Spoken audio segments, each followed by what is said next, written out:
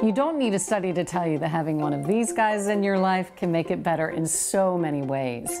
Research shows us that our feel-good hormone, oxytocin, actually increases when we interact with our dogs. Oxytocin is the hormone that bonds us to our babies. And now research is showing that therapy dogs can help decrease the symptoms of ADHD in children. In the study, half of the children attended a social skills program, and the other half went through the same program, but each had a therapy dog at their side.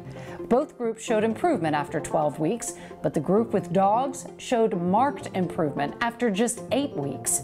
They experienced a reduction in inattention and an improvement in social skills. And an added bonus, their parents reported significantly fewer problem behaviors. Great news for parents looking for options to treat their child's ADHD, and really great news for kids who want a dog.